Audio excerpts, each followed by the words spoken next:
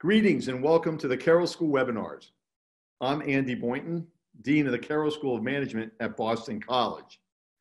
And as you may know, each year we normally hold an in-person finance conference on campus that brings together industry leaders, academic researchers, as well as policymakers.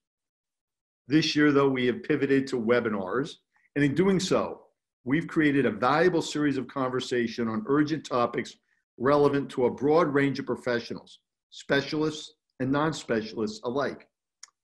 The three-part series is called Navigating Financial Turbulence in Challenging Times, and it features prominent experts and thought leaders who will be engaged with each other and the audience on questions from geopolitical issues to retirement savings to financial global markets.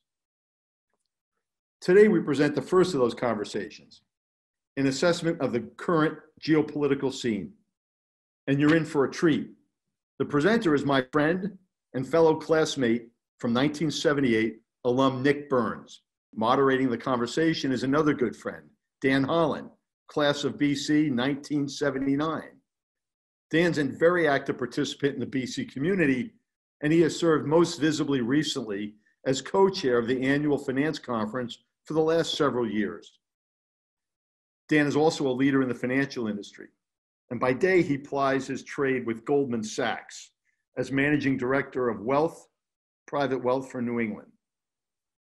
This will be a highly informative and engaging conversation, and I hope you'll check out the other conversations in this navigation series this week on Friday and Wednesday. You can learn more by going to our website, bc.edu/CSOM, CSOM. Enjoy the seminar. Thank you, Andy, for that introduction. And thank you to all the students, faculty, alumni, parents, and friends of Boston College for joining us today for the 15th annual Boston College Finance Conference. We are excited to be with you today. We wish that we were with you personally, but as Andy pointed out, we're doing this virtually. But I'm excited to hear that there are over 470 participants who have registered for this event. So we've had terrific turnout. We appreciate your enthusiasm.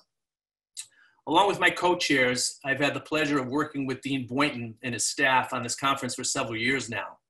A couple of months after the end of each conference, Andy convenes the co-chairs to begin planning for the next event. And we try to suggest topics of interest related to finance and the economy that will be interesting, timely, and relevant in June of the following year, and then go about finding guests to join us for the conference. We could not possibly have predicted the main topics that are dominating our national conversations today. The global pandemic and the economic fallout of temporarily shutting down the world economy, combined with protests across the country to address racial inequality and social justice, dominate our thoughts today. We will talk about these topics and many others with one of the world's thought leaders on international affairs, Ambassador Nick Burns. Nick, we appreciate you joining us today. You have been very generous to BC with your time and talent and have headlined our finance conferences in the past. I know that many of our guests are looking forward to hearing your comments this morning. It's always humbling to introduce Nick Burns. I thought I did okay at BC. I majored in economics. I got some decent grades. I served as a naval officer. I went down to Wharton, got an MBA, and I worked at Goldman Sachs for 33 years. But I always feel like a complete underachiever when I get to introduce Nick Burns. But here goes. Ambassador Nicholas Burns is the Roy and Barbara Goodman Family Professor of the Practice of Diplomacy and International Relations at the Harvard Kennedy School. He's the founder and faculty chair of the Future of Diplomacy Project, faculty chair of the Project on Europe and the Transatlantic Relationship. He serves on the board of directors of the Kennedy School's Belfer Center, is a faculty affiliate of the Middle East Initiative, and is a faculty associate at Harvard's Weatherhead Center for International Affairs. Nick served in the United States government for 27 years in a variety of roles, including Undersecretary of State for Political Affairs, lead U.S. negotiator on Iran's nuclear program, U.S. ambassador for NATO, ambassador to Greece, and State Department spokesman. He worked for 5 years on the National Security Council at the White House, where he was a senior director for Russia, Ukraine, and Eurasia affairs, and special assistant to President Clinton and as a director for Soviet affairs in the administration of President George H.W. Bush. Nick served in the American Consulate General in Jerusalem, where he coordinated U.S. economic assistance to the Palestinian people in the West Bank, and before that at the American embassies in Egypt and Mauritania. He's also a member of Secretary of State John Kerry's Foreign Affairs Policy Board. He has a BA in history from Boston College, as Andy mentioned, and a master's in international relations from the Johns Hopkins School of Advanced International Studies. And that's his abbreviated biography. I think I can say with confidence that there are very few people in the world as qualified to discuss geopolitics as Ambassador Burns. He's also the parent of 2 BC alums and is on our board of trustees. So thank you, Nick. We're really delighted. So Nick, I don't think we can begin any conversation about geopolitics and the role of the United States in the world without first looking inward at the events of the last few weeks and the profound impact these events have had on our country and around the world. The protests against racial inequality have found support in Europe, South America, and elsewhere. In the United States, we've always held ourselves out as an example to the world of what a free, democratic society should be. And we have some very serious social issues to address. The tragic deaths of George Floyd and others brought to the surface issues of racial inequality and social justice that have been a problem in our society for a long, long time. So how do the divisions in our country around race relations impact our reputation in the world? And how do we demonstrate the necessary leadership to show the world that we're in fact the best example of a Western-style democracy? Well, Dan, thank you, and good morning, and thank you very much for that extraordinarily kind introduction. It's a pleasure to be with you. We were just 1 year apart at BC, and we still retain a love for our alma mater. And I want to thank our mutual friend, Dean Andy Boynton. Dandy and I were actually classmates. I am a great admirer of everything he's done at the School of Management at BC. And so it's great to be with you for the finance conference. And we're gonna have a good conversation. I look forward to questions from all the people who are listening in as well after you and I have our conversation. We agreed to start with this issue because we have to talk about race. It's the seminal issue of the moment here in the United States. And in a way, it's the seminal issue of American history since the first slave ship arrived at our shores in 1619. The Harvard historian Jill Lepore, in her recent book, These Truths, it's a 1-volume, 800-page history of the United States. She says that race runs through every era, every major event, every big question in American society. Ken Burns, I'm no relation, but I'm a great admirer of Ken. Ken said to me once, he said, you know, I think he'd made at that point 26 or 27 documentary films. He said race was a major factor in nearly all of his films, from jazz to the Civil War, to the Second World War, to baseball. And so it's the great defining issue that we've never managed to get right in America. We can see periods of progress, certainly the Civil Rights and Voting Rights Acts of 1964 and 65, certainly the election of President Obama in 2008. And I think all of us as Americans look at the events of the last 2 weeks, the murder, and I think that is the right word for it, of George Floyd, this unbelievable wave of protests. The New York Times said yesterday, this may be the most expansive set of protests in recent American history. You can feel the passion on the streets. Fortunately, most of the people out in the streets are peaceful demonstrators exercising their First Amendment rights. But I think what they're telling us is America hasn't healed itself. America's still ill. We have this terrible crisis of race. African Americans are not treated the way white Americans like you and I are treated. Our kids are not being summarily picked up on the streets and having violence in some instances inflicted upon them, as what happened with George Floyd. And so we've got to make this right.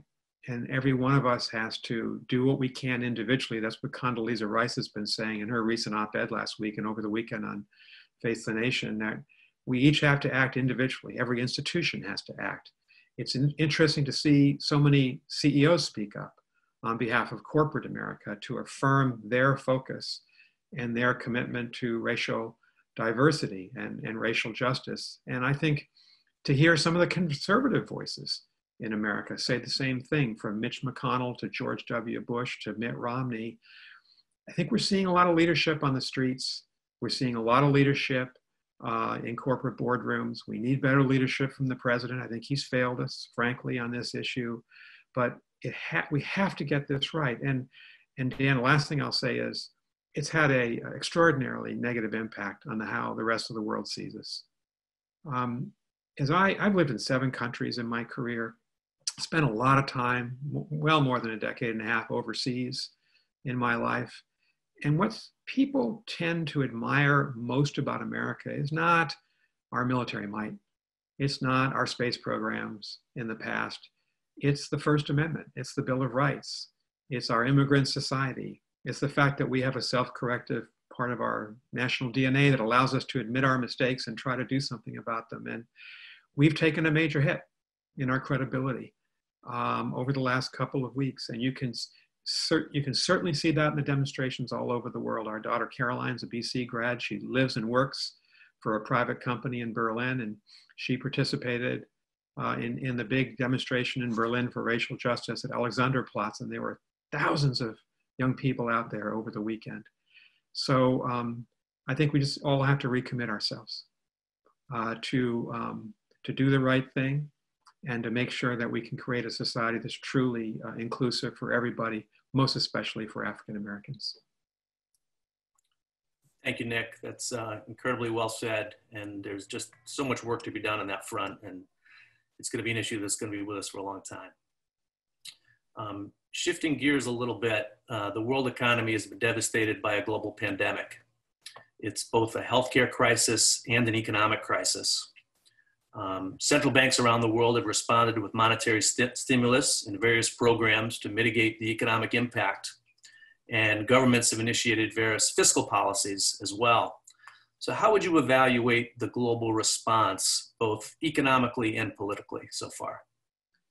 I think it's actually been lackluster, especially on the pandemic. But I would say this, I mean, to give our leaders a break, it made sense that especially here in the East Coast of the United States, when we were hit really hard, and when New York was hit really hard, and Michigan, and Boston, New Jersey, it made sense that we would all turn inward and focus on our local hospitals, our states, and that the president would, and the Congress would really want to give our first responders, our doctors, our nurses, our great hospital staffs, all the support they needed. And you saw that every country did that. China did that back in January and February. South Korea and Japan did that. The Europeans did it. So it makes sense that the big front on the pandemic had to be the home front. But there's also a global dimension, and it's not just charity, although charity is important, but it's self-interest. We also have to think globally about what the world can do. For instance, cooperation in finding a vaccine. Cooperation in deciding once a vaccine is found, if one is found, how to distribute it equitably among 7.7 billion people, theoretically the world's population. How do we share data on infection and death rates so that epidemiologists can model the pandemic in a better way than we've been able to do, given, for instance, how closed the Chinese have been to sharing information. So there's a big international dimension out there. And I just assumed when we all went and retreated to our homes and practiced social distancing back in the early part of March, I assumed that President Trump, President Xi Jinping, Angela Merkel would be working together, and it never happened. It didn't happen because you've seen the Chinese and Americans use this conflict, the pandemic, to compete with each other. Who did a better job? Who's been more responsible? There's been a war of words between our government and the Chinese government. It didn't happen because they didn't go to the right institution that could have provided, Dan, I think, the leadership, the G20, the 20 largest economies in the world.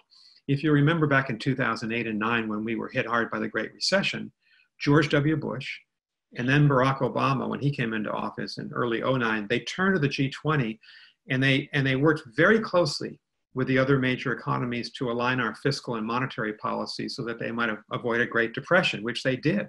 But we did back in 2008-9. We've not seen that now on the pandemic.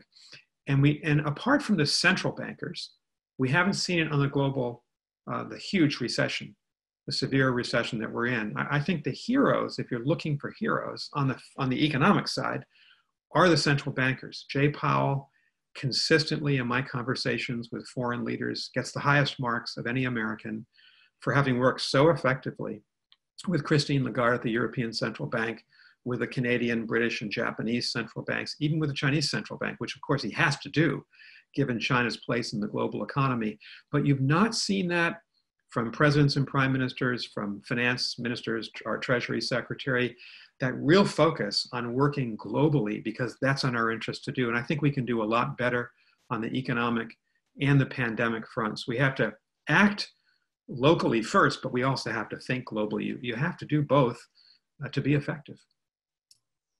So with any of these challenges, the turbulence and instability that comes with it can also create opportunities.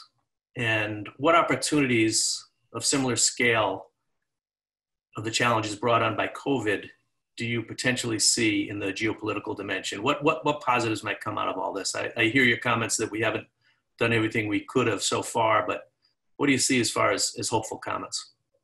Well, I think that business leaders, I know we have a lot of business people with us today, and government leaders do best when they're adaptive, when they're self-confident enough to recognize where we failed. And then we learn from our mistakes, and we retool, and we form teams and coalitions, and we push forward and try to do it better the next time.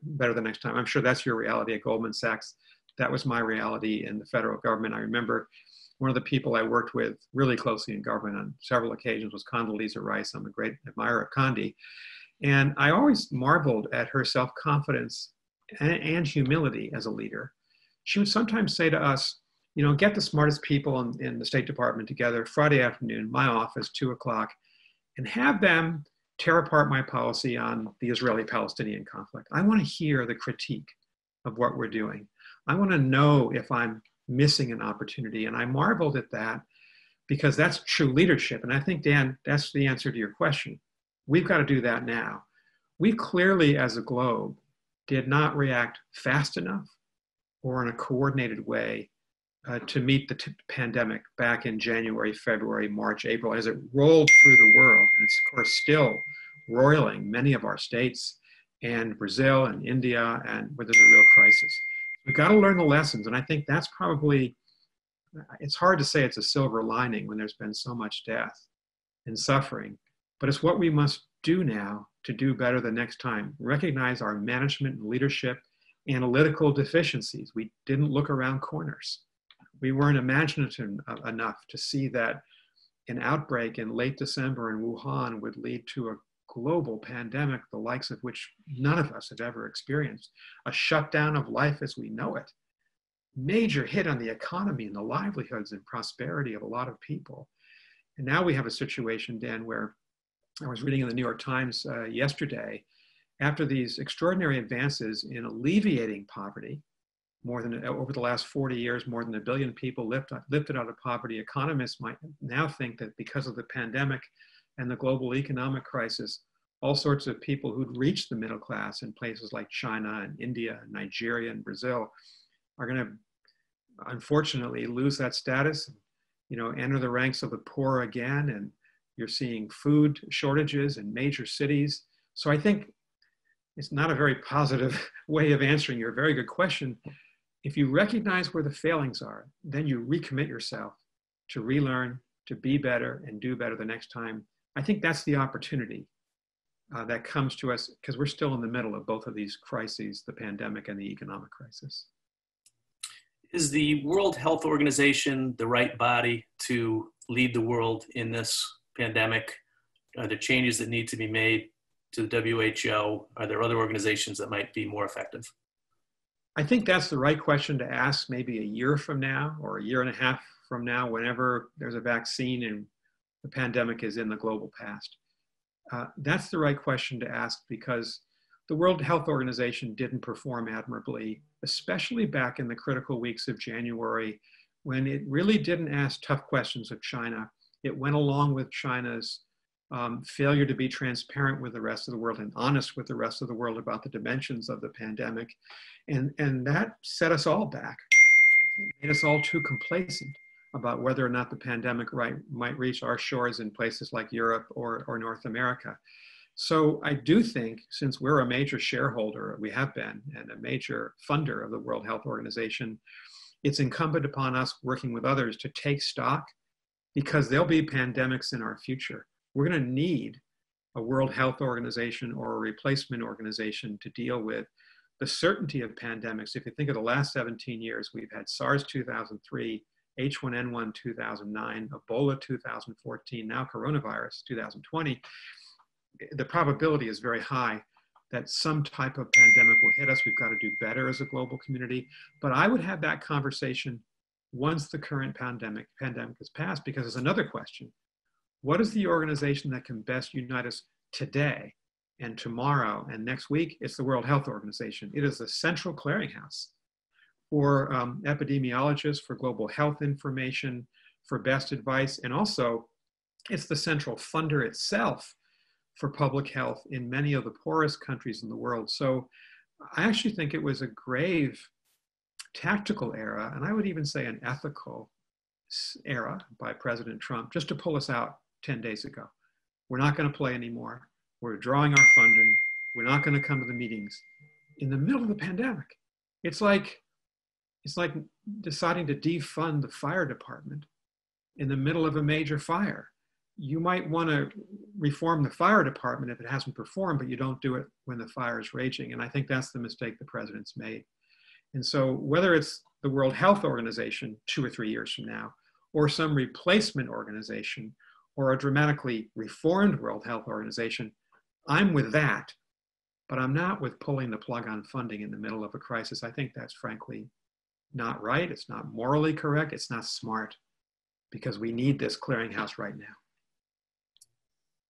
Just, you referenced China a few times, and just sticking with China for a moment, there's lots of topics to discuss about China. Sure are. Yeah. They're a regional hegemon with ambitions to become more than that. As their economy continues to grow, they have concurrently expanded their military capabilities as well as their political influence around the world.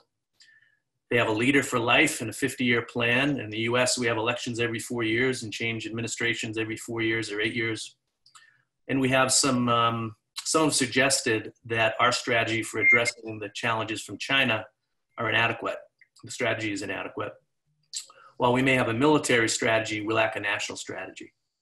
And whether it's trade agreements, intellectual property transfer, global supply chain management, sourcing PPE for the next pandemic if it occurs, cyber warfare, there are just lots of challenges. And we're going to have to deal with China as a major global competitor, an important partner for many years, particularly around global trade. And so how do you think our strategy should evolve over the coming years to address some of these competitive dynamics with China?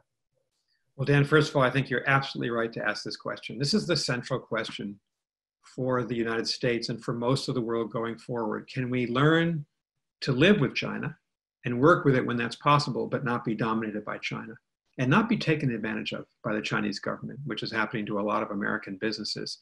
I would liken it to when you and I and Andy Boynton were young guys at BC in the late 1970s. The biggest challenge geopolitically of that time was the Cold War and the Soviet Union. We didn't realize we were about a decade away from the end of the Soviet Union when you and I were graduating from BC. The biggest challenge for Americans, especially for our kids, our grandchildren, this is going to be well into the future, is going to be China. How do we compete with China? But how do we also balance that time to time with cooperating with China? And it's interesting in the United States these days, this is not a partisan issue in Washington. It's not. Most Democrats agree with, they probably won't say this publicly, but agree with a lot of what President Trump's been doing on China. Most Republicans would agree with what President Obama had done in his last years of office on China. We're facing the major challenger to American leadership in the world in China. It's the second largest economy. And so we're competing for economic dominance, if you will. We're competing certainly on trade, where China's been ripping off the intellectual property, which is the lifeblood of the American economy and the tech world. And they've not been playing by the rules fairly. We're competing there. We're competing for military predominance or military power, if you will, in the Indo-Pacific with the US and its allies. Japan, South Korea, Australia, New Zealand have been dominant over the last 75 years since the end of the Second World War. China is pushing out, challenging the United States and its allies. They don't want to create a war and we don't want to fight them, but they're trying to push us away from the South and East China Seas and the Western Pacific, push us far out into the Pacific. They're challenging us there. They're certainly challenging us ideologically, which is interesting to see. You see the self-confidence in Xi Jinping at the party meeting 10 days ago in Beijing. He asserted that authoritarianism is the way forward for the rest of the world, not just for China. He says, look at the way that China's protected, he said, our people during the pandemic, and look at the failings of the United States and the United Kingdom with our high infection rates and high number of deaths. So we're competing there too. And I think the challenge for us is we have to compete with China in all those realms. We don't want to just shrink away from our global leadership positions or not protect our businesses or not protect the democracies throughout the Pacific Rim. But on the other hand, we also have to cooperate at times with China.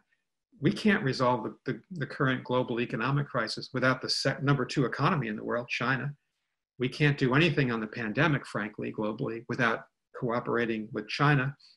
And on climate change, and I know we'll talk about that a little later on in the conversation, the United States and China are the 1 and 2 carbon emitters. If anything's going to be done to arrest climate change, we have to work together. So I think a lot of people would say, sensible leaders in Washington would say, we have to compete and we have to cooperate. You have to hold those two in some kind of uneasy balance. That's why we need sophisticated, really smart people at the top of our government, at the top and in the CEO boardrooms in the United States to handle this kind of dichotomy. It's hard to do. And unfortunately, I think among many Democrats, as well as Republicans, there's a demonization of China underway. China's kind of being reincarnated as the great enemy of the United States. And I worry about that because I want to compete too and be tough-minded when we have to be, but there has to be this collaboration with the Chinese too. We can't decouple. I mean, you know this better than I, working in the industry you're in, Dan. We can't decouple the American economy from China. You know, it's interesting to look at the economic tables these days. Nearly every major economy in the world has China as its leading trade partner. And so, you know, the idea that somehow we create 2 economic blocks in the world, that takes us back several centuries in economic history. That would be a huge threat to global economic stability and economic prosperity, of which there's been a lot until recent months. So that's how I view this. There's a lot of conversation. There will be in our political campaign in November, a lot of conversation throughout the United States on how to handle this. And that's my best answer as to what we should do in approaching China. Thank you. Nick, I know you've written extensively about the importance of alliances, and you were ambassador to NATO and clearly understand the importance of that relationship. On Saturday, we reflected on the 76th anniversary of D-Day. And some have suggested that we are drifting away from some of our most important allies. And this pandemic hasn't helped as many countries look inward, restrict their borders, et cetera. Can you comment on the state of our regional alliances today and how you see that evolving? Yeah, thank you for asking about this, Dan. This does go to the heart of part of what I did in my career, which is to serve at NATO and to think about creating and sustaining our great alliances and coalitions. I would say this, Dan, about alliances. Why would the United States want to be alone in the world? In a highly globalized, highly integrated world, we've never had such integration in the world before. And the idea that somehow we'd want to retreat to the 50 states and dig a moat around the country and pull up the drawbridges, it makes no sense. It might have made sense in 1720, certainly 1820, not 2020, not the way the world is structured economically, not the way that we're so susceptible. Think of the virus to in this case an illness, an epidemic in China became a global pandemic. So we got to think globally.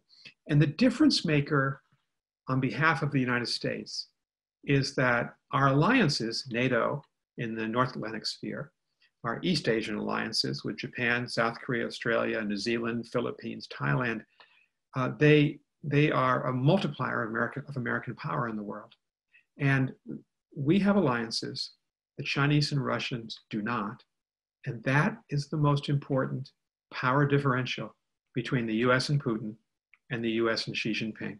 We're ultimately a stronger power because we can call on all these countries to help us.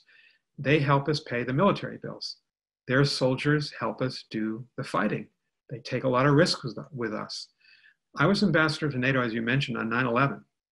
And when we were hit really hard, and I know a lot of New Yorkers probably on this call remember that day, 3,000 people dead in New York City and northern New Jersey, Westchester County, people all around that metropolitan area suffered that day. Washington, D.C., when the Pentagon was hit. I couldn't reach, I was in Brussels, Belgium at NATO headquarters with my mission. I couldn't reach the Pentagon and the State Department and White House in the 4 or 5 hours after the attacks because they'd been evacuated. We were expecting that last attack into Washington, D.C. It could have been Flight 93. We'll never know for sure. And then my phone started to ring, and it wasn't from Washington. It was calls from my NATO colleagues, the German ambassador, the French ambassador, the Polish ambassador, the Canadian ambassador actually called first. And they all said the same thing. We want to help. We want to be with you. And by the next morning, we had invoked for the first time in NATO history, Article 5 of the NATO Treaty, which essentially says if one of us is attacked, we shall consider it that all of us have been attacked. We had never had to invoke it in NATO history because that Soviet attack never came in the Cold War. It came through 21 young men, Al-Qaeda terrorists, who attacked our major city, the hub of the American economy in New York. And then they attacked the Pentagon, the seat of our government in Washington, D.C. And we weren't alone on 9/11. And when we invoked Article 5, all those NATO allies went into Afghanistan with us. And the great majority are still there nearly 20 years later. Most of them went into Iraq with us eventually. After arguing about it in 2003, they still went with us. So that kind of support, that kind of fraternal obligation to each other is an enormous strength of the United States. And I'm sorry to say, and I'm going to be transparent, I'm not a supporter of President Trump. You may have guessed that already. I'm actually an advisor to Joe Biden on his campaign. But I think President Trump has failed us on alliances. He has disregarded NATO. He's been the weakest leader we've ever had at NATO.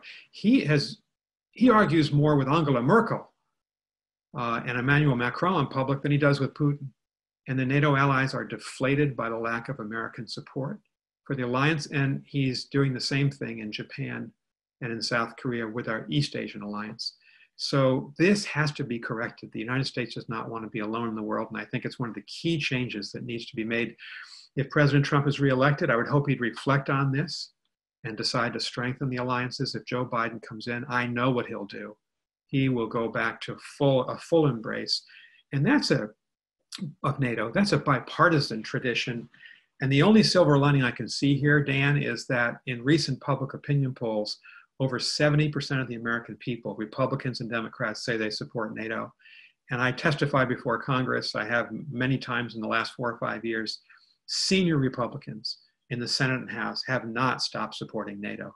It really is just the president who's taken this bizarre position that somehow we should be unilateralists and not rely upon our allies and friends around the world. Nick, the U.S. has had a special relationship with the United Kingdom since our founding as a nation. And you had mentioned in one of our earlier conversations that the U.K. is the single largest investor in the United States. As we look towards building a new trade agreement with the U.K. post-Brexit, how do you think our relationship with the United Kingdom evolves? Well, thank you for asking this. I mean, there is still a special relationship. There was a famous wartime special relationship between Winston Churchill and FDR. And by the way, I'm reading an incredibly good book by Eric Larson called The Splendid and the Vile. I think it's 2 or 3 in the New York Times hardcover nonfiction list. It really is about what happened to Britain during the Battle of Britain, during this merciless German aerial bombardment of British cities in the summer and winter of 1940 at the beginning of the Second World War, and Churchill's heroic leadership in inspiring Britain to resist Hitler. And so I recommend that book, but that book has made me think anew about the durability of this relationship. It's the most important relationship we've ever had with any country in American history, I think, in a way, even more important than with Canada and Mexico, who are fraternal brothers and sisters of the United States, because we came from Britain.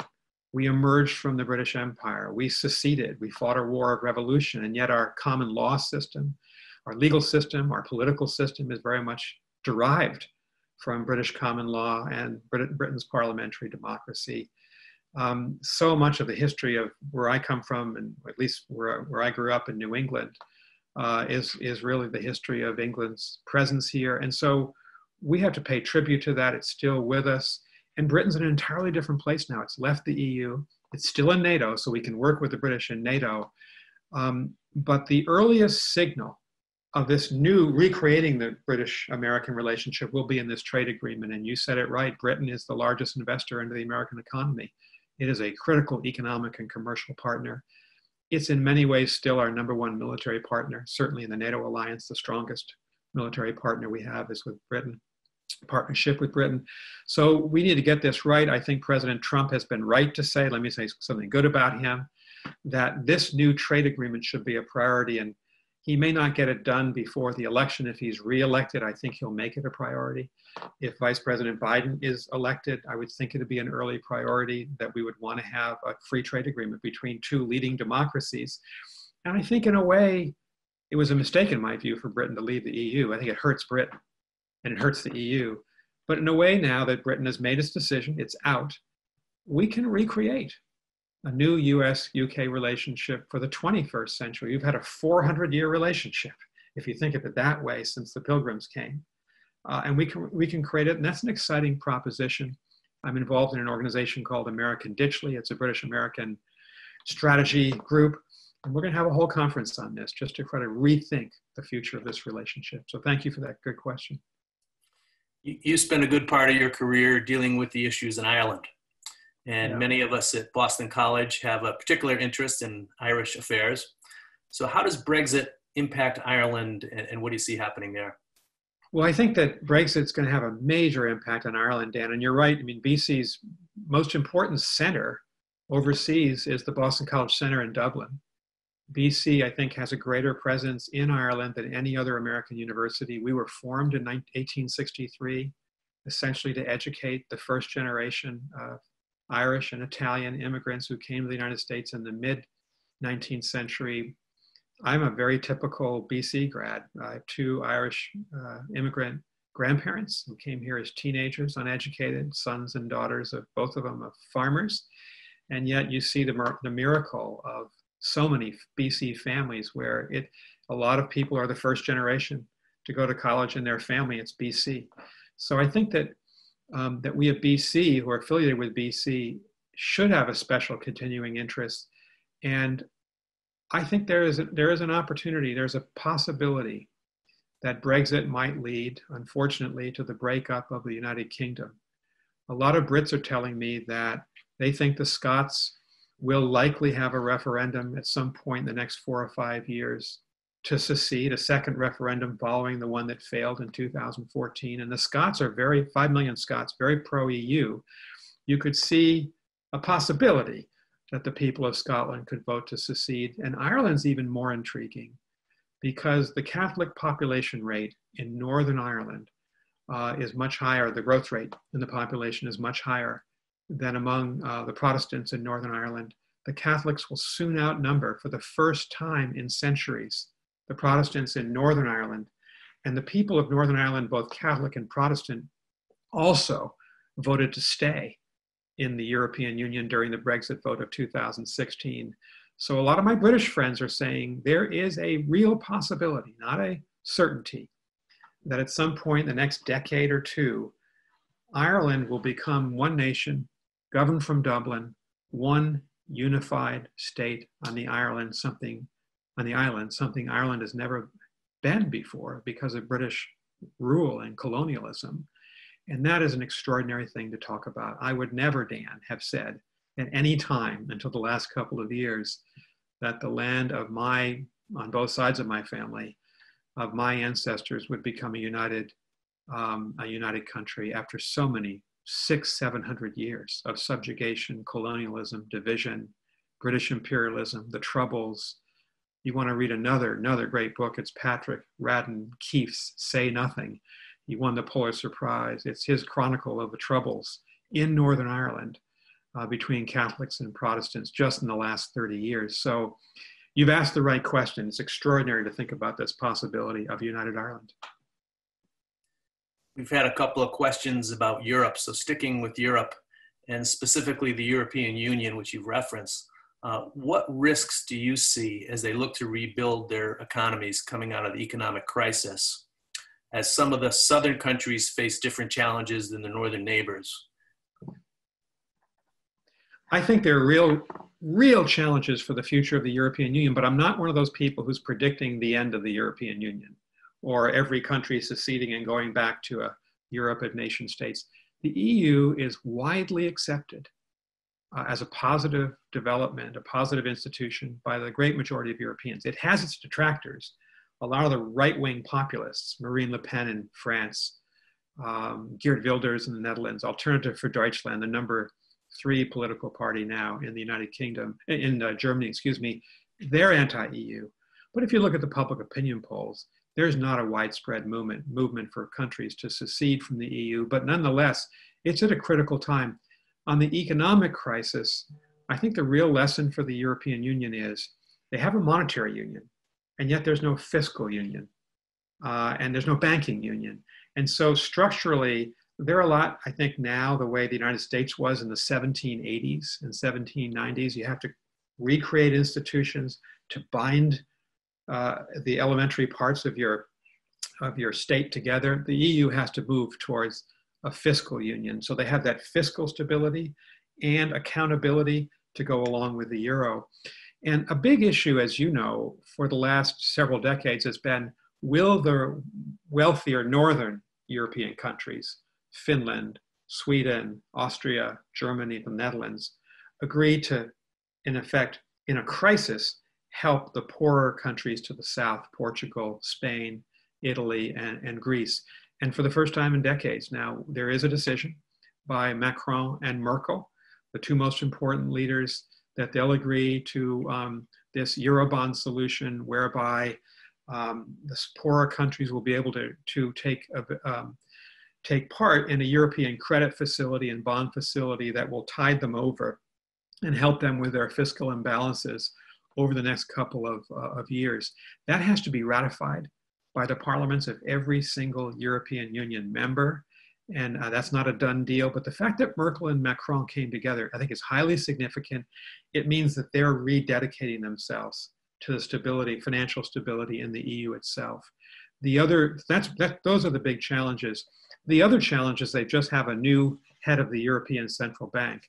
But the early reports are that Christine Lagarde's been a very competent and strong leader during the first months of the economic crisis. So I actually think the Europeans will likely be able to surmount this crisis with a lot of difficulty, the way we'll have a lot of difficulty as well.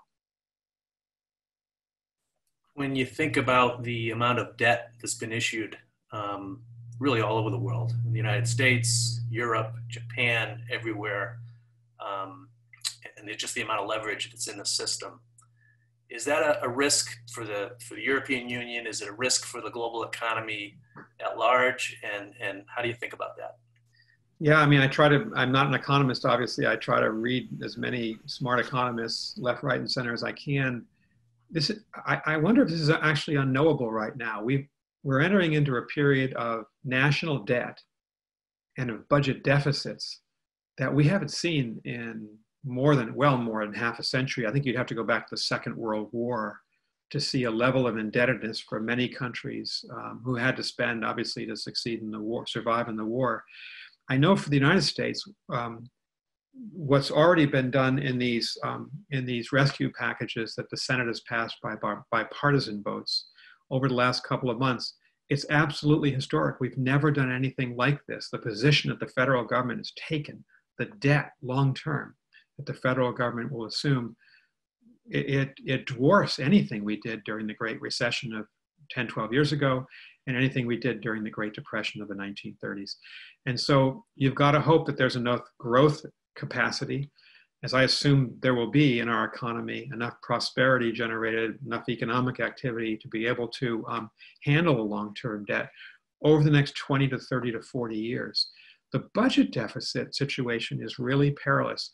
Before the pandemic hit us, so let's say March 1st, 2020, before we realized what it was going to be, we were looking at the highest budget deficit, the greatest budget deficit in American history, over $1 trillion US government budget deficit. If the Congress did nothing else in terms of no further relief efforts, and I don't think that'll be the case, I think Congress is going to have to do something else, given the level of poverty in the country and business failure. We are right now at about $3.7 to $3.8 trillion US government budget deficit.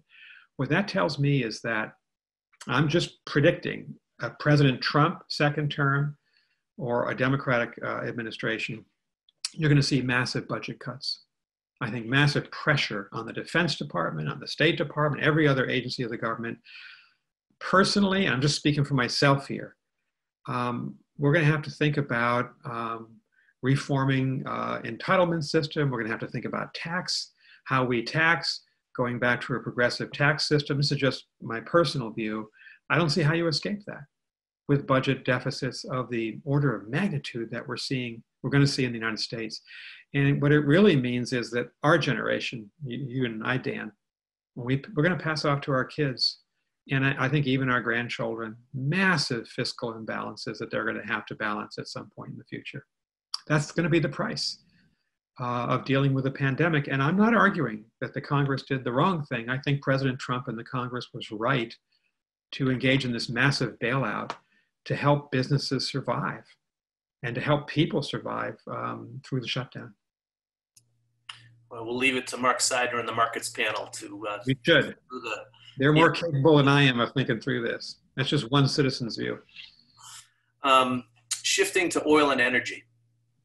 And it's hard to discuss geopolitics without discussing energy markets, as they're global commodities and used to drive economies around the world. We saw unprecedented volatility in the oil markets as Saudi Arabia and Russia decided to increase supply just as the global pandemic was shutting down demand around the world. And we quickly went to a very oversupplied market.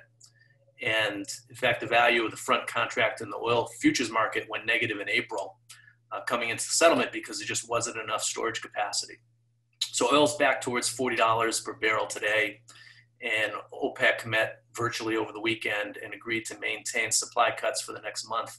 So without trying to forecast price movements, because I think that's really, really challenging, what are the implications of $40 oil for Russia, Saudi Arabia, and other emerging economies?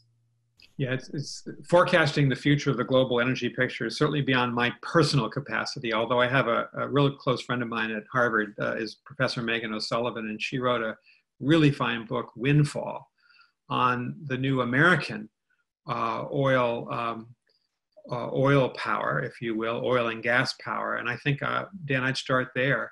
Obviously, we're seeing tremendous pressure on those who've done so well in fracking, pressure on our natural gas and oil producers here in the United States. We have become, and it's amazing to think of, another big change since we were at BC in the late 1970s. We were an oil importing nation. I remember the gas lines of 1973 when I was a teenager, waiting in line for an hour to get gas as the price, I think, quadrupled in the autumn of 1973 in the wake of the Arab-Israeli war. We're in a different place now. The United States is the largest producer of oil and gas in the world.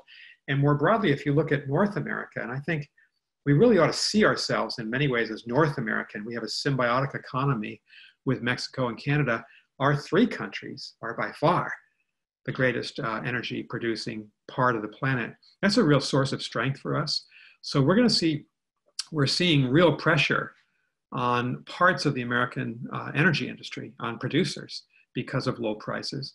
We're seeing a lot of pressure on Saudi Arabia. I think the Saudis price oil probably half of what the Russians price. The Saudis might price oil somewhere in the 20s or 30s.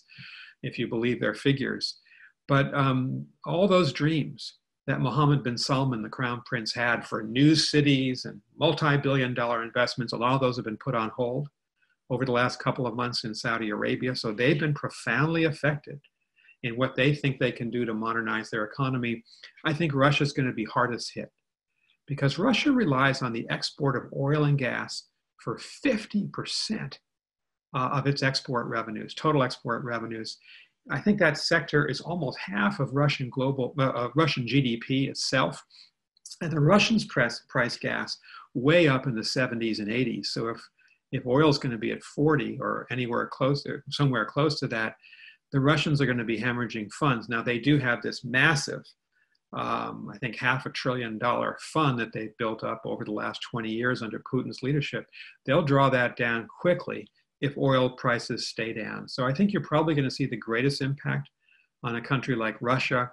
Some of the other oil producers and gas producers, Iran, Iraq, Angola, Mozambique, are going to be hit hard. Venezuela, which is in a state of societal, social meltdown and economic crisis, obviously has huge reserves, but can't produce as efficiently as they should. So if you ask the question, who's going to be hurt? Lots of countries in every continent in the world. But I'd say that of the most significant powers in the world, Russia's going to be worst off. And that's why we saw over the weekend that the 23 members of OPEC and the Russia group aligned with OPEC agreed to continue the production cuts for another couple of months because they want to try to boost the price as much as they can. And that's a significant move over the weekend. Just staying with the energy theme a little bit, as a professor at Harvard Kennedy School, you interact with students every day. And when you joined us for dinner a few months ago with the Boston chapter of the Business Executives for National Security, you said that climate change was viewed as an existential threat by a majority of your students. Do you think that environmental justice remains front of mind for them today? And then what are the geopolitical implications of climate change? Well, I think there's no question for that generation. My wife and I have two daughters in their 30s, and one is about to turn 30, two BC grads. And I think for them, if you ask them, they're passionate about climate change. My students are. I think that generation looks at climate change as an existential threat to their future, and they should. As graduates of BC, we were taught by the Jesuits to be fact-based, to believe in empirical thought, to believe in data, and to believe in certainly the Enlightenment. And so therefore we can't deny climate change the way too many politicians in the United States deny it. And we've got to rejoin the Paris Agreement, which we're the only country in the world not part of the Paris Climate Change Agreement, the only country not in it. We're the second largest carbon emitter. And we're going to have to look at, in the long term, how do we make changes to our economy that are sensible for the economy, that don't lead to an implosion of the economy, and yet reconfigure the economy to be, I think, by mid-century, non-carbon, essentially. And you look at the rapid increase in investments in wind and solar energy in the United States, not just in China or in India or Germany. And you look at the share that the renewables have in our energy grid that they didn't have 10 or 15 years ago. There's some hope that we can do this. We need the right kind of leadership to do it. But that generation that I teach, the generation of my daughters, is absolutely impassioned by this, as they are by racial justice. And we've seen that as they've taken to the streets, almost all of them peacefully over the last 2 weeks. Nick, you've served your entire career in the State Department and know better than anyone the value of diplomacy. When you speak with your former colleagues, what's on their mind as it relates to the State Department as an organization? I think there's a recognition that we're on the verge of some major changes, generational changes, as we think about global economics, power around the world, and the balance of power. China's getting stronger. I think, fortunately, the United States is still, if you look at total power, military, political, economic, soft power, still stronger than China, still more influential. But China's gaining on us. India's gaining on us. The United States, in a relative sense, growing weaker. And this was inevitable. But as others gained, gained positions of power, we would have to give up some of the enormous power that we wielded in the immediate decades after the Second World War. And I think, Dan, that brings us to an insight that we have to have. And that is, and I'm a big defender of the military myself, we need the military as the ultimate defense of the country. And sometimes we need to use the military to protect our country, as we did after 9/11. Right, and we did the right thing, I think, in going into Afghanistan after Al-Qaeda. But more often than not, because of these big changes in the world, we're going to have to lead by diplomacy in the future. Certainly on climate change, on global economic negotiations, on trade negotiations, on all these big transnational issues like how do you organize the world for a pandemic. Those are diplomatic questions. Those are questions where we create alliances, we create coalitions. We're going to have to compromise with the Chinese and make difficult choices. And it means that the State Department needs to be stronger. We need to beef up our diplomatic corps at a time when President Trump has tried to cut the State Department budget by 1/3 last year. He has fired some of our senior career diplomats. And these people have, and this is me and my former self, always nonpartisan while you're in government. You don't choose to be Republican or Democrat, you serve both parties. But he's been entirely partisan about it. There's been an exodus of officers at every level. Morale is sunk to a low, and we're not spending enough to be able to field a first-class diplomatic corps in 280 embassies and consulates around the world. The Chinese now, for the first time ever, have more Chinese diplomats in their embassies and consulates than we do, American diplomats. And that has me worried. The Chinese have launched a major charm offensive. They have the Belt Road Initiative. Belt Road is the biggest idea in the world today. If you think about it, in 2018 dollars, one of my students worked up these numbers. In 2018 dollars, the Marshall Plan of 1947-54 was about $180 billion. Belt Road Initiative is already over $1 trillion. So we need to compete in the world, and competing diplomatically is important. And President Trump has been no friend of the State Department. He's called it the deep state, and he's weakened it. So I've started at Harvard a project, and it's a nonpartisan project, to think through how could we strengthen the State Department and American diplomacy going forward, no matter who wins in November. And we're developing a major comprehensive plan. This is 3 other former ambassadors and myself under Harvard's umbrella to lift up the State Department so it can play this role for the American people that we need it to play.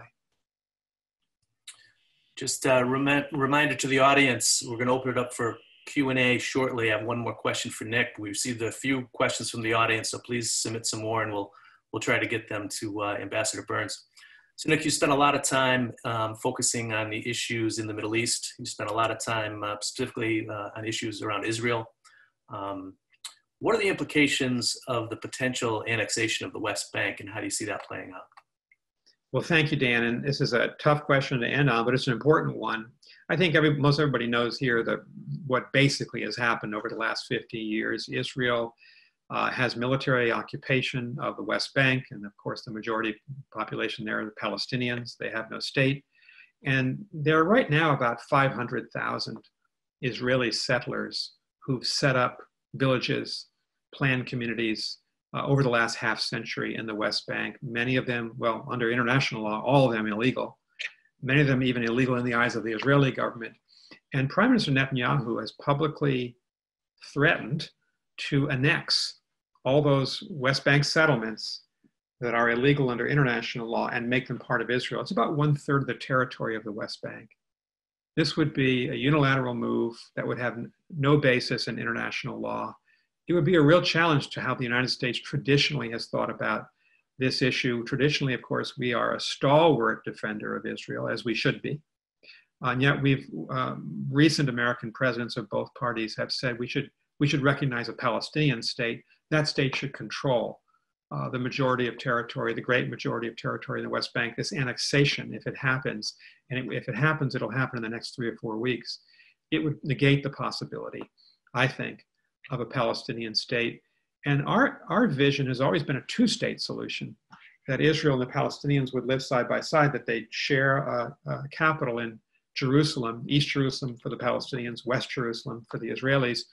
If Prime Minister Netanyahu goes through with annexation, I think it's going to convince a lot of young Palestinians that they shouldn't spend time as their fathers and grandfathers and mothers did on a two-state solution. They should seek a one-state solution, meaning they should try to subvert the Jewish state from within. In a one biracial state, bi-ethnic, bi-religious state that would essentially threaten the Jewish character of Israel, which has been the foundation of the Israeli state since 1948. So this is a very important moment. One of the things I do with the help of a lot of Bostonians is I'm chairman of the board of an organization called Our Generation Speaks, and we actually help fund joint ventures between young Israelis and young Palestinians, businesses, because we believe one way to create peace and understanding is you build it from the ground up, and you build it in a shared enterprise called a business. And we have enormous support from Bob Kraft and his son Dan Kraft, from all sorts of business people in the Boston, New York, Philadelphia region. We're led by a dynamic young woman, Lubna Igbaria, who is Palestinian, but she's also a fluent speaker of Hebrew and actually has a law degree from an Israeli university. So she's kind of the perfect person to bridge that divide. And that's just our minor little effort to try to help the Palestinians and Israelis think about a common future. If Netanyahu carries forward in this, it'll just divide those two communities further. Thank you. We're going to go to some of the audience questions now, and we'll start with the first one. Nick, given your experience and perspective, I'm wondering what you think of the rise in power, scope, and influence of large multinational corporations. Are these the inevitable new power structure? Are they incented or even inclined to act benevolently and responsibly?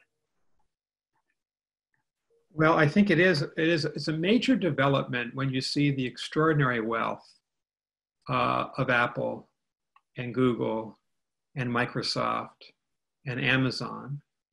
I mean, the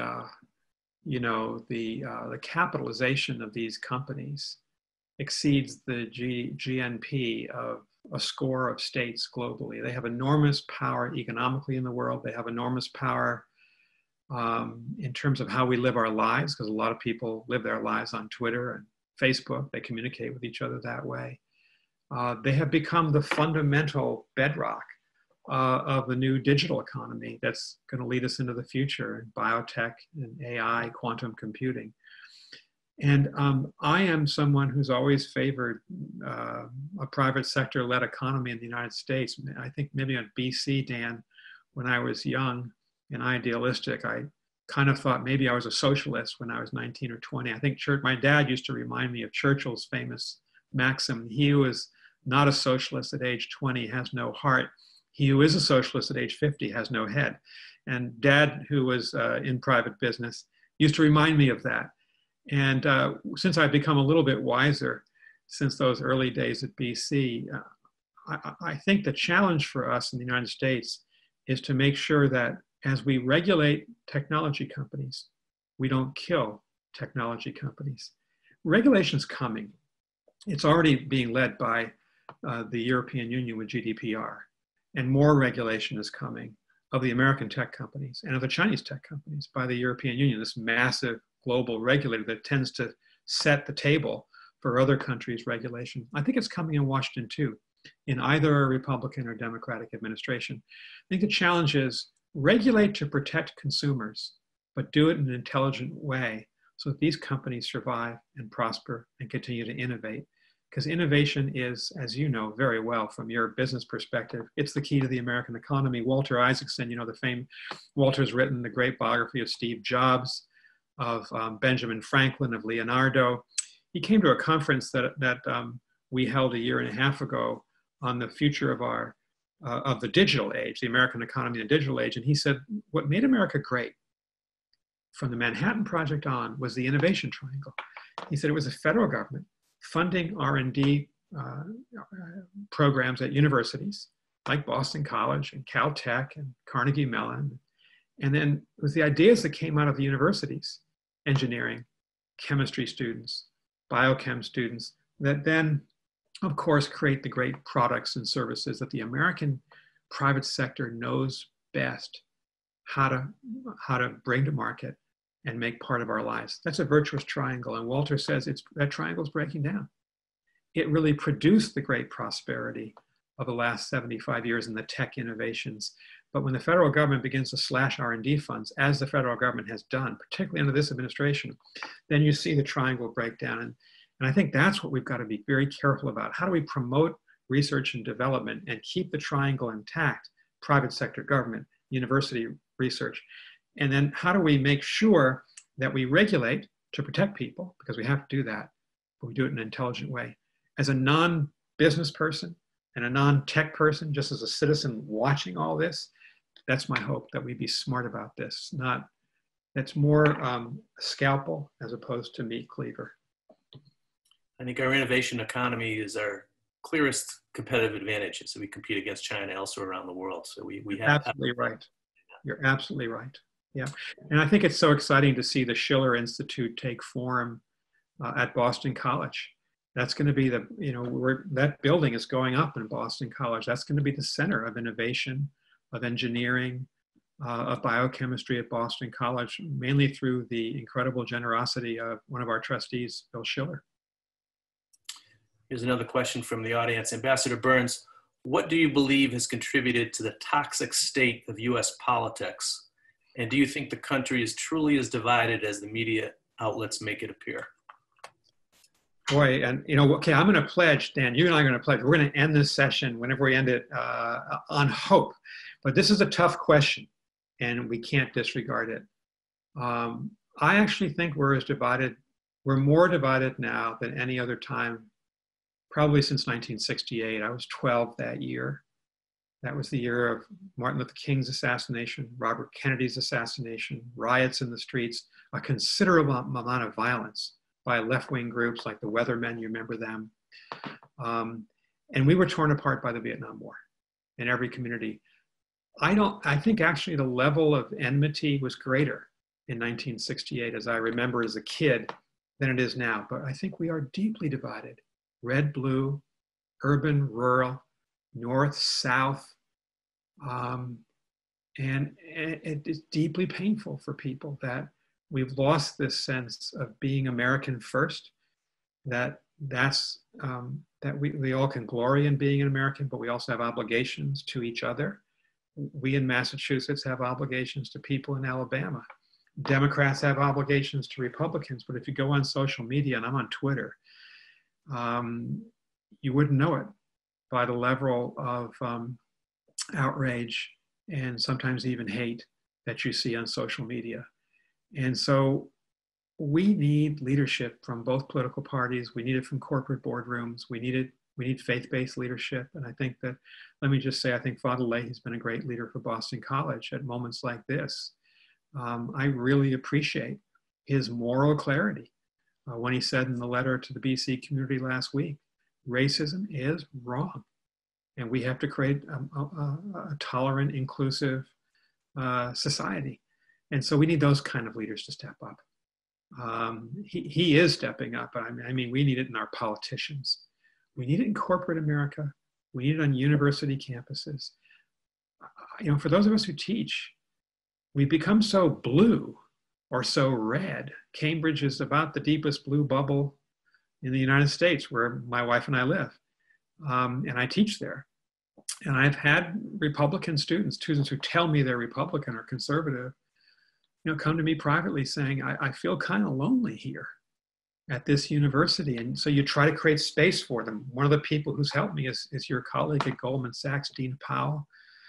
Dina has become a fellow in my program, and she comes up from New York a couple of times a year. And it's really, I tell my students, look, someone who's a Republican, who's conservative, who served President Trump and President George W. Bush, and I served Bush too, is going to come into our classroom. You're going to learn a lot from her.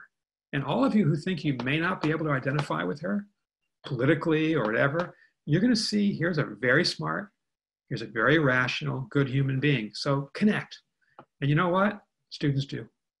And so I think, we at Harvard need to get more Republicans on campus. I would say the same is true probably of universities in red states that don't want to invite Harvard or BC professors or students down. We need that kind of interchange in our society. And My dad, like so many others, 16 million others, served in the Second World War in the Marine Corps. And he came out of a very insular Irish-American community in Worcester, Massachusetts. He had never been exposed to the multiracial, multi-ethnic America. He said one of the most interesting and valuable experiences of the entire war was working with guys and women from all across the country, every race and every creed, and we've lost that. So I think we need to, Connie Rice said it best in her op-ed in the Washington Post last week, and she said it on Face the Nation yesterday. You know, yes, we need the president and the Congress and governors to be leaders, but all of us need to be leaders. All of us individually. And so what can BC do? What can Harvard do? What can you do, Dan? What can I do as an individual? I think that's probably the most important question to ask to achieve a better America and a less fractured America. Sorry for the long-winded answer, but it's the key issue we're dealing with in the country today. Absolutely. Here's one more question from the audience. With substantial threat to democratic governance globally and the rise of autocratic leaders, what are some broad stroke policies that you might recommend for US policy to support and advance democratic principles under a Biden administration? Yeah, I would say I'll broaden the question. Thank you very much for the question. Under a Biden or Trump administration, what should we want to see as Americans? And we've talked a lot about big global trend lines, Dan, you and I, in this conversation. The rise of authoritarian powers and the self-confidence of those powers, Russia and China, Turkey and Hungary inside the NATO alliance have become authoritarian states.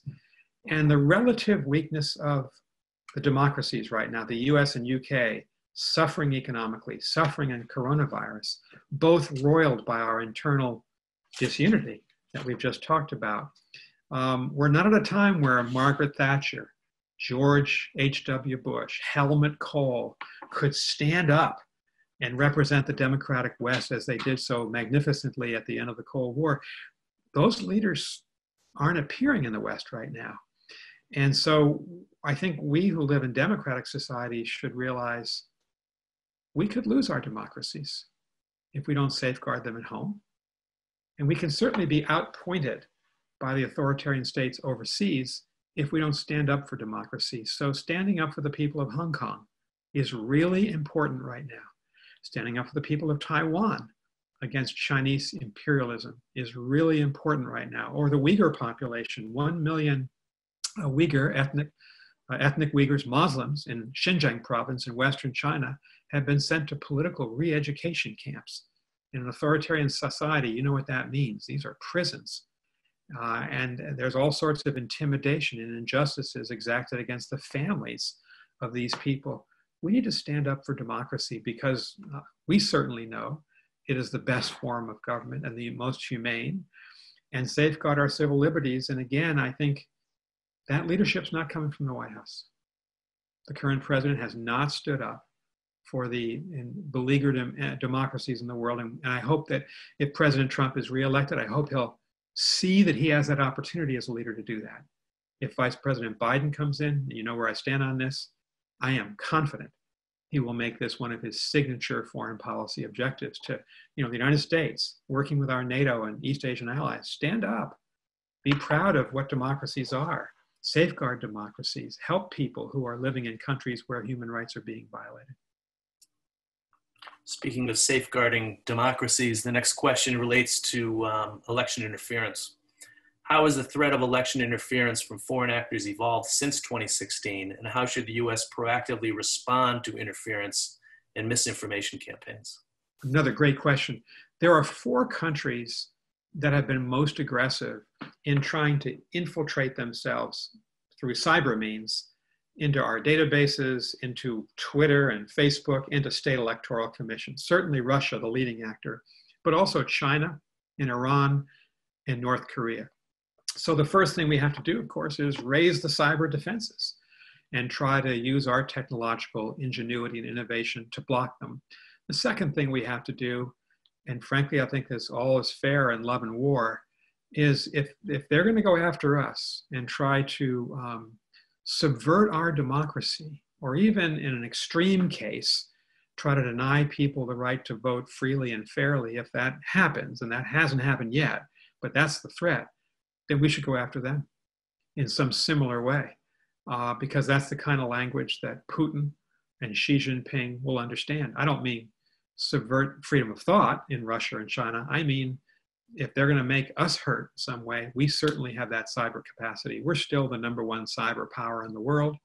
I think President Trump has been right to invest a lot of money in our cyber capacity, in our intelligence community. It's an enormous national asset. And obviously, you don't want to strike out blindly. You want to go to Xi Jinping, as President Obama, I think President Trump have both done. And you want to go to Putin and say, if you don't stop this kind of activity, we know what you're doing. We see what you're doing. There's going to be a price to you. That's the real world. That's how power politics plays out. You do it in such a way that you don't touch off a real war, a hot war, but you do it in such a way that you defend yourself. And I think that both President Trump and President Obama have tried to do this. I do think President Trump would be right to say that this is such a threat that we really ought to be helping the states who run the elections in the United States more than he's been willing to do to strengthen their own cyber defenses, because we know the FBI told us in this January 2017 report, public report, that the Russians got into the databases of over 20 of our states. We don't want that to happen again. So being able to carry out the election is, of course, a primary obligation of a democracy. We've got to do better at that. A free and fair election. Question on NATO. What do you think of the US troops withdrawn from Germany? What does it mean for US NATO or maybe even US Russia relations? Yes, the president announced on Friday that we would be withdrawing 9,500 troops, American troops from Germany. I think it's a great mistake by the president. I spoke out in my own way over the weekend against it. I would say this, we're not in Germany as charity. We're not in Germany just to help the Germans. We're in Germany to help the United States.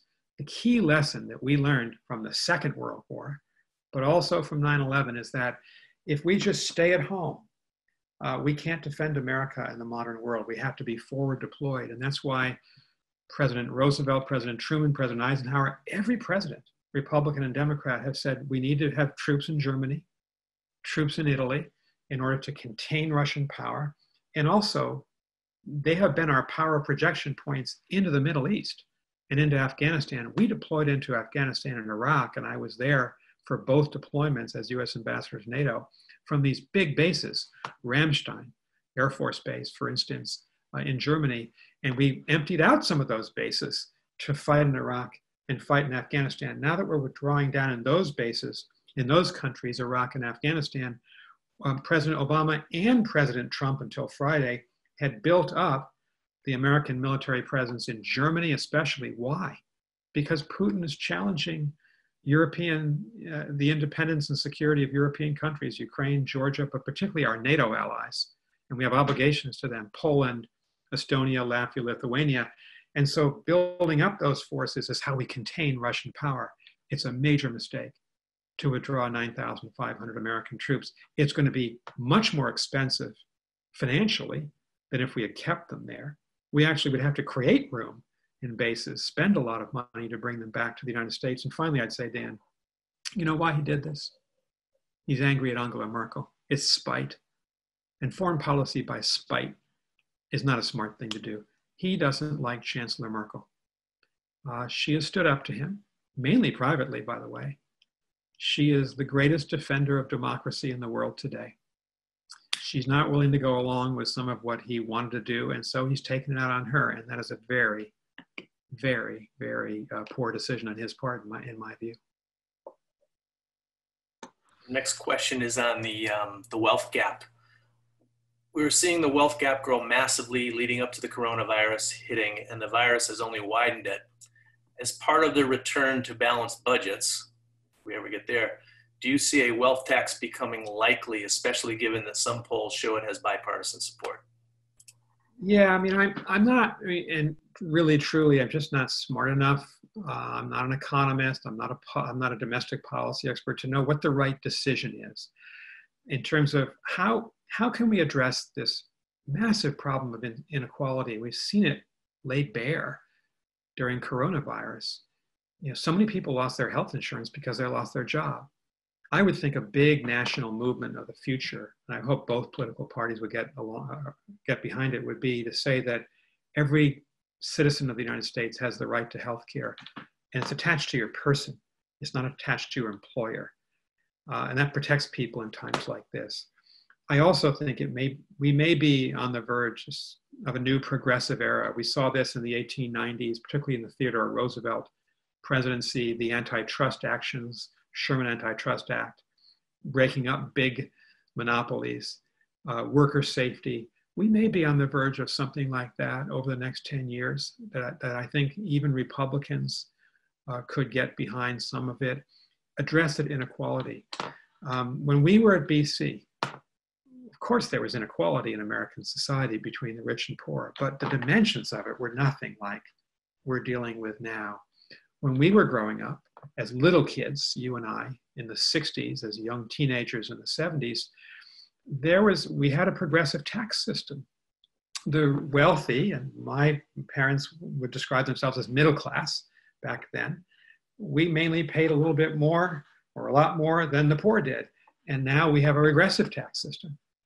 And I think as an elementary standard of fairness to see so many corporations not paying significant amount of taxes, to see wealthy individuals and have the ability to find tax shelters that poor people or even middle-class people can't, to see it really difficult for middle-class families to send their kids to Boston College or Harvard or UMass without substantial financial support from outside, from the universities themselves. It's I think it's probably America's greatest crisis along with the race crisis. So I think this is going to be addressed, and we've all got to put our best minds and hearts and souls to it. So we've got a few minutes left, and we wanted to end on something hopeful. And there's a whole host of topics we didn't cover. We didn't talk about North Korea. We didn't talk about Syria and the Middle East. Those are hopeful. Terrorism. Just what would a couple of comments you'd want to end with? Well, if this is the last question, Dan, I'd say this: there is hope in the world. I teach a course at Harvard called Great Powers, and we look at a lot of the issues we talked about. How can Russia, China, the European Union, Nigeria, Indonesia, the United States, Great Brazil, how can we work together on big issues like climate change? How might we collide in issues where we've talked about the big Chinese push for power in East Asia? At the end of the course, I always say to the students, okay, most of this course was about conflict and division. Can we think analytically about the positive global trend lines, and how do we use our efforts to push them forward to make life better, to make life more just and more peaceful? So I poll the students. And these are big classes of 50 to 75 students, depending on the year. They're multinational. This year I had 16 nationalities in my class. Last year I had 21 different nationalities. So you're getting a pretty good picture of what's happening and what young people are thinking about. And I asked them the following question online: tell me what you're hopeful about. Don't tell me what you wish for, world peace forever, which is unattainable probably, but analytically, put your analysis mind on what's hopeful and where can you make the world better, your generation. Here's what they told me last month. Poverty alleviation. More people lifted out of poverty in the last 40 years than at any other time in human history, well more than 1 billion people. That's been this incredible growth in the private sector. It's been private sector, the dynamism of the private sector business growth worldwide that has led, not government aid. That's number one. Number two, and this is ironic, still hopeful about global public health. Despite the pandemic, we eradicated smallpox and several decades ago. We're just about, as a global community, to eradicate polio. Bill Gates thinks that malaria can be eradicated globally in his lifetime. And I think last year, around 500,000 kids below the age of 5 died from malaria. In Africa alone, you could save all those lives, all those years going forward. Tremendous optimism that science, vaccination programs, World Health Organizations, if we can reform them, can work to make the world safer. People can live longer lives. And then just two more: the rise of women, not happening everywhere. Certainly Europe leading, but we see it in the United States. I mean, our three daughters have opportunities that my wife Libby didn't have when we graduated. She graduated the same year, different college in 1978. And we need to push that forward as a society, giving women their rightful place. And last, my students are hopeful about technology. Now, this is interesting because I tell them, I said, look, when you get older, you become a little risk averse. And I kind of see technology as a double-edged sword. Bill Gates does too. He says, look, Bill Gates wrote a great foreign affairs article 2 years ago where he said, very short, 6 pages. Anybody could just Google it and read it. Bill Gates, Foreign Affairs, spring 2018. He said gene editing could actually lead to major increases in food production in countries that are water-starved because we can alter the genetic basis of a blade of wheat. We can also alter the genetic structure of a cow to make that cow more productive in Tanzania, as productive, he says, as a cow in Scotland. He says, there's the promise. But then Bill Gates, really smart guy, says, here's the problem. What if we misuse gene editing ethically? What if some state decides to create, some advantage through gene editing that would be highly unethical for the rest of the world? So I tend to see technology, I see both halves, the promise and the peril. My students are younger. They're of the tech generation. They kind of live and breathe it in the way that I kind of speak it as a foreign language. They speak it fluently. And they really think, they'll say things, and I love them for this, these young people. We can create a carbon-free world and yet have a growing global economy by 2050. Now, I don't know whether they can or not, but that ambition to use technology in an ethical way, and that's another Boston College issue. How can we, as men and women, be ethical in the way we act? They see that imperative. They see that with climate change and using technology for social and political improvement, not just for economic and technological improvement. So I like to, when I give talks around the country, or sit down with smart people like you, I think it's always good to end on hope, because there is hope. As long as men and women are combining forces to try to improve the human condition and be successful, there's hope in the world. And so, nice place for us to end this really good conversation. Thank you, Dan. Well, thank you, Nick. It's terrific to end on that theme. Thank you for your generosity with your time today. Thank you for covering such a broad array of topics. Thank you for your continuous contributions to Boston College. And thank you to our audience for the great questions. Thank you, Dan. I felt we covered so much territory. I felt I was on Jeopardy, but you're a great interviewer. Let me just thank you for your contributions to Boston College, for your leadership over many years, I know, of the finance conference, and thank you and our great Dean, Andy Boynton, for what a great school the School of Management has become under the leadership of Andy and a lot of the alums. That's a great segue. I think Andy has some closing comments. Thank you, Nick, and thank you, Dan. That was just fascinating. That was a great conversation. Nick is a 1978 grad, along with myself, from Boston College, and Dan was 1979. I'm sure you all agree that those are the best years of Boston College. And thank you all for joining us today. You can review this recording again, Nick's great presentation, bc.edu/CSOM, CSOM. It'll be on the website waiting for you. Remember, this week we have 2 more webinars on Wednesday and Friday. Wednesday is on contemporary retirement issues, and Friday is on global capital markets amidst this time of uncertainty. Join us on those days, please. Have a great week, be well, and be safe.